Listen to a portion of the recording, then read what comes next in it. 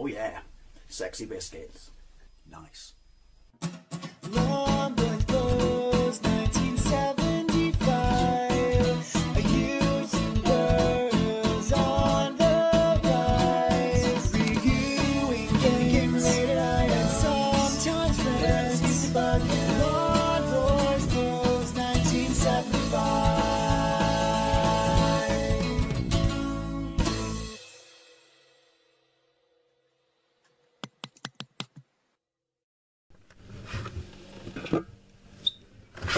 Hey YouTube, Lawn Boys Blues 1975, and welcome to another Fat Friday video, a series of videos where I take a look at some of the interesting things you can find to eat in the high street. Apologies that there was no Fat Friday last week. I was under the weather, and I apologise that there was no Fat Friday the week before that because it's been 10 years since I had one and I didn't realise they'd come back, and I got myself a McRib. And all I can say is, while 10 years is a significant period of time, I don't remember them tasting that bland and that underwhelming. I don't know if they changed the recipe, but yeah, I'll go as far as to say, right, that if you love the McRib and you've not had it since it's come back now, do yourself a solid, right? Go and buy a Rustler's rib burger instead. Toast a bun, put some onion on that, obviously some barbecue sauce, put some pickles on that, if that shit, you know, floats your boat, and eat that. Because honestly, I can tell you that that tasted better than this that I had last week. Also, apologies that my camera's on the piss. And while we're apologising for everything, apologies that it's darker than my soul in here now. But it's overcast to tits, and it's been raining a little bit on or off, which I am a fan of, but it's incredibly dark. And obviously, I've got to bang this out now because it's going to get dark soon, since the clocks have gone back. Anyway, I'm dying in my own salivation here. What have I got this week? Someone sent me a PM on Facebook, or a DM, I don't know, what's the difference? Don't answer, don't care, on Facebook about, I don't know, a couple of weeks ago and said, do you like hot food? You like pizza? Get your ass to Marks and Spencer's because they've got a triple hot pizza. I found it really hot. I think I responded with, thanks for the heads up, I'll be the judge of that. Yeah, so I got my ass to Marks and Spencer's. The thing is now that we've had, now that our new dystopian communist overlords have had their budget where they decided that every single person in the country has to be punished. No one is allowed wealth ever whatsoever in the country unless you're a member of the Labour Party. That's how it works with these people. That's how it works with communists, isn't it? So probably the last time I'll be shopping there for a while, because this was a fiver. Yeah, this was a fiver. You know, they're like £3.80 in supermarkets if they're chilled like this, because obviously it's just a chilled pizza, you know, at the deli pizza counter like Sainsbury's and Tesco's and stuff like that. This is smaller than that, and this is a fiver. But it's M&S, isn't it? So you're supposed to suck it up and accept that, hey, it's M&S, it's bound to be better than everything else, therefore I don't mind paying more money for it. Otherwise known as being called a snob. But I've had hot pizzas before. Anyone who watches this series of videos will know that the two from Iceland I had, the first one, scarily spicy pizza, was fucking hot. Like, that thing was nuclear, and it was alright. It tasted nice. Then they got rid of it because it was a Halloween thing. Then they brought in out again about 18 months ago, I believe, maybe 2 years ago. Time does fly when you do this series of videos. And it was the incredibly hot sauce pizza, and it certainly was incredibly hot, but they forgot to make it taste of anything other than bitterness. Yeah, that was incredibly, excuse me, Willy Pops, disappointing. Then I had their, this is more recently than that, their hot honey and pepperoni pizza, which was banging. That was a 3 chili rating, so that's what this is. This is a 3 chili rating. So this does meet my minimum requirement, which is I don't get out of bed for anything less than 3 chilies. And to be fair, 3 chili rating on a pizza is pretty much up there, because with the exception of those, you know, Iceland ones, which is in their gimmick range, you generally don't see a pizza on a 3 chili rating. So, and also since it was recommended, I thought I'll have a go on this bad boy. So yeah, like I said, this was a fiver. 24-hour slow fermented dough, don't care. We use specialty flour, also don't care. For an authentic crisp and chewy crust. How are you crispy and chewy at the same time? Just saying. So pizza, takeaway, M&S, triple hot pizza, unique wood-fired, stone base, base, stone baked base I should say, hand topped with jalapeno and mojito peppers, spicy pepperoni, and our signature buffalo sauce on a hand stretched base. Buffalo sauce, you say? Ooh, ooh, hello. Let's have a look at the cooking instructions. So, oven, electric, 200 degrees Celsius for we care not for the Fahrenheit. Fan, 180 degrees Celsius, and gas mark 6. 11 minutes. How can you be 11 minutes for both? Oh, it is dark in here. How can you be 11 minutes for both? Like, there's 20 degrees Celsius difference, you know, in the heat, and you're saying that both will cook it for 11 minutes. I am preheated. Thank you. I do get nervous doing pizzas because you can fuck them up so easily, and once if the cheese is not like, you know, cheesy, you know, like if it's nuked, if it's like, you know, it goes that dark kind of orange colour, pizza ruined. Absolutely, pizza ruined. I find it even more nerve-wracking when I do it like this, when I'm doing it chilled and not frozen. Anyway, I digress. What's in this bad boy? Pizza base, topped with spicy tomato sauce, mozzarella, can't read in it because what little light I'm standing in front of, mozzarella cheese, pepperoni, chili sauce, sliced green jalapenos, and red chili peppers. What happened to the mojito? I don't know. Stick a fork in me, I'm done. Chilies. Mojito. Rokito. Retarded. Anyway, let's open this bad boy up and see what it looks like. Right, so I will be needing one of these, and what I'm going to do, which I know you don't need to do this, but in my experience it doesn't hurt. Put a little bit of oil on it just to doubly make sure that it doesn't stick to it. Like I said, probably a tad overkill, but you know, what's the worst that could happen? Shouldn't have said that out loud, but oh hum, we live, we learn, hopefully. Right, you go back over there. You go in there. You go sharp.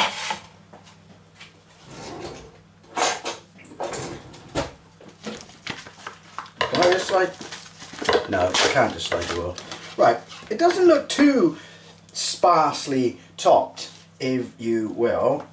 I always wonder how you're supposed to open these. Oh, no. Leave no man behind. There we go. Ooh, I can smell that. I can tell you. Come on. I can smell the peppers. I can definitely smell the peppers. My finger just went through the base, which is not a good sign. It fills up the whole tray. Right, well, you can go in the bin. You can't, because you're stained with food. And I don't want the bin men to bollock me like they did last time with that shit.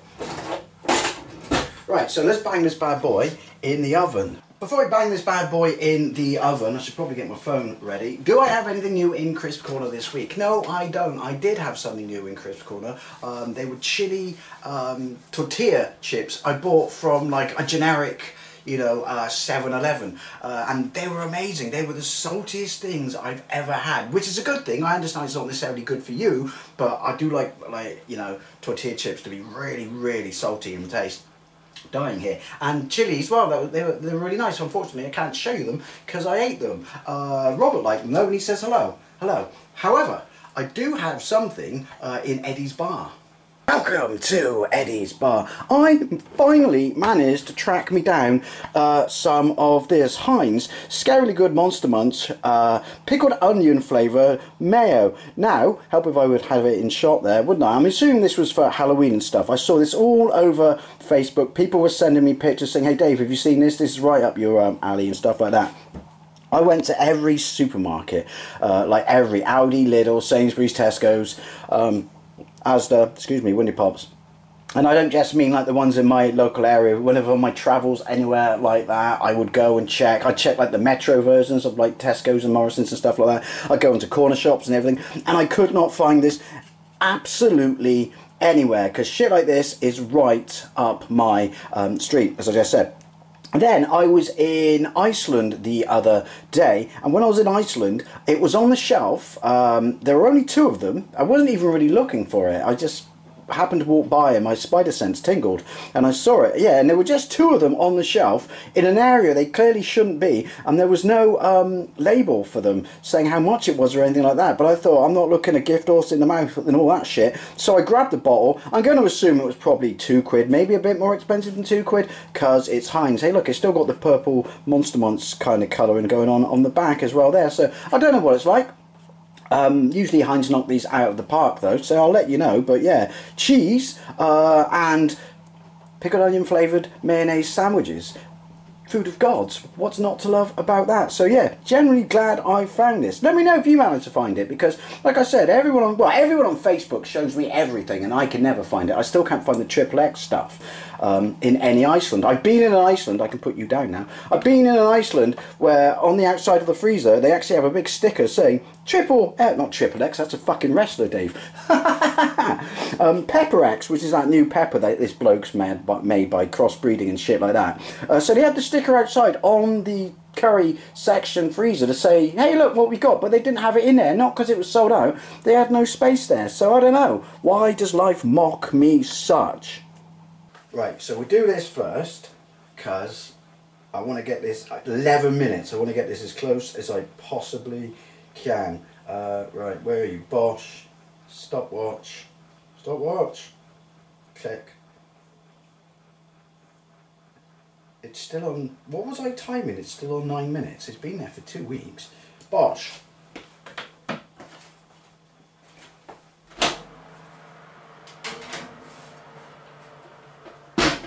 I'm going to do this for 9 minutes and then we'll judge it by eye from there, because the fact that it says 11 minutes in both temperatures, you know, like for fan assisted and non-fan assisted, makes me a little nervous. And this is genuinely my tea and I don't want to fuck it up.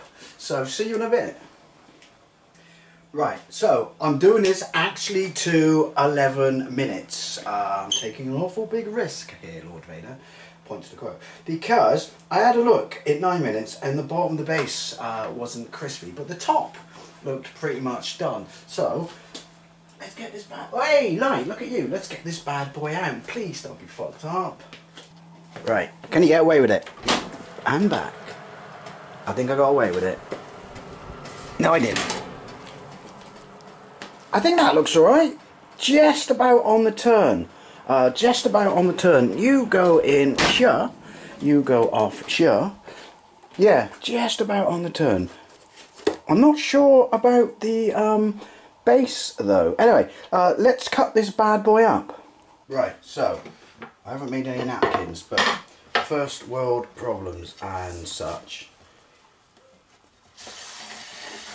Yeah, the base isn't crispy, but I'm not doing any more than that because you go in here. There's no way that it wouldn't burn if I did it any longer. So, I mean, I don't know. I've never had a pizza from Marks and Spencer's before, but as you can see, all the cheese and shit is done. Let's cut this fucker up.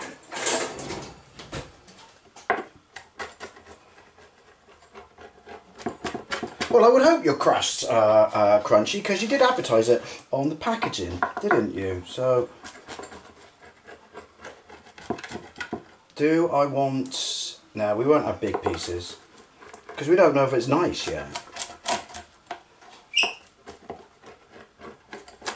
You'll go over here. Alrighty, before I try this, I'll need a fire extinguisher of choice. I have Vive Lemon Zero Sugar. These are like 180 for 6. In maybe even less than that, 130 for 6 in Aldi. Basically, it's Aldi's knockoff lemon Fanta. And you know what? This stuff is liquid crack. It's absolutely fantastic. I love Fanta, lemon Fanta, but the problem is I don't drink it. This is killing me because it's not a diet drink, and I don't like non-diet drinks. I will need you. Yeah, don't like non-diet drink. So they nailed it with that. It basically tastes exactly the same as lemon Fanta, but it's a diet drink. Anyway, Marks and Spencer's triple heat pizza. So yeah, look, there's no crispiness in the base whatsoever, but it said 11 minutes. at 180 degrees Celsius for UK, not for the Fahrenheit. And I was not going to do it any longer than that because look, I won't have ended up with any cheese, but there's a whole big chunk of jalapeno there. Anyway, and red peppers, Rosquito or whatever. 2 tears in a bucket, fuck it.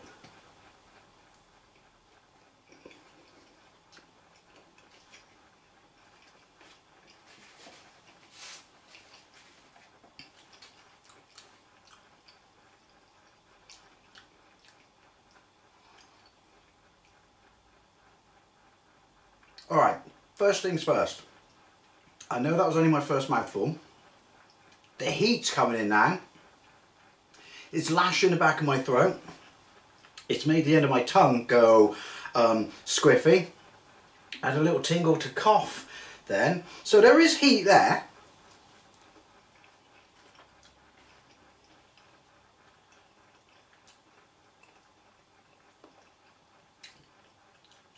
Excuse me, pig. There's definite heat there. I would cocoa on that bite because I got a massive mouthful of jalapenos.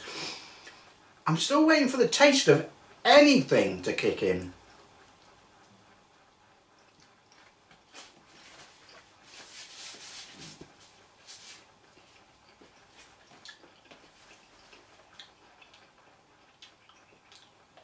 I'm aware I'm wearing the wrong colour shirt for this job. Right, it's hit my chest. Do you know what? Ooh, excuse me. I can't fault the heat.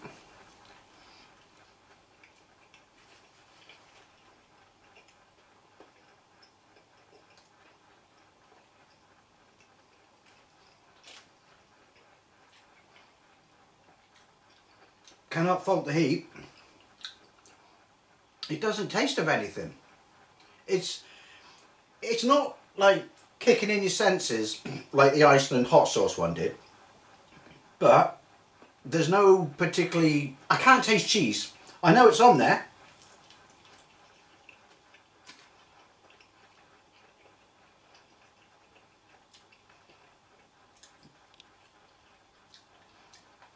But I can't taste it.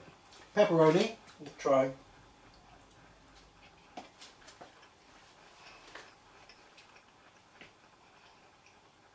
I've had better pepperoni on frozen pizzas.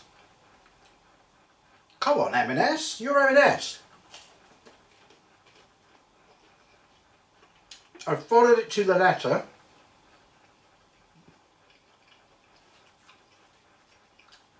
And the base is just wimpy, limp.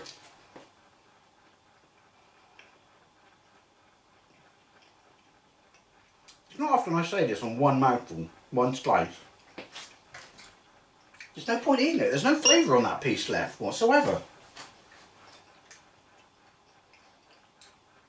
Really, Marks and Spencer's? Anyway, palate cleanse.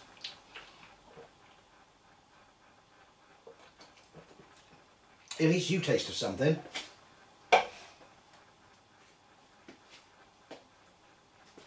Fuck.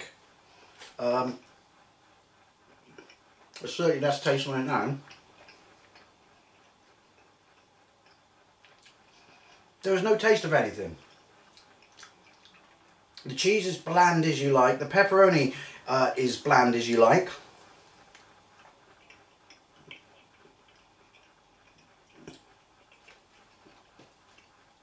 Having a look so I don't stand on it and go tits up. The only taste are the peppers. I mean, there is heat in it, as I said, but heat without taste. Have I got a sniffle? I have. Heat without taste is pointless. But, I mean, there's a little bit, obviously I can taste jalapeno. It's not just a question of I'm hot and I can taste jalapeno. However, we'll have to bit of pepperoni.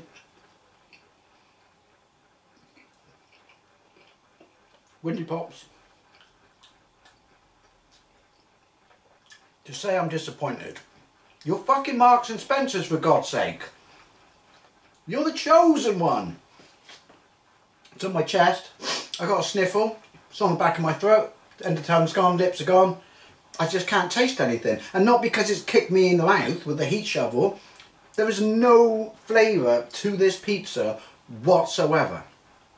Honestly, go and get the chili dog one I had from Iceland a couple of months ago. That was what, 1 chili rating? Because it may have only been 1 chili rating, but at least it tasted of something.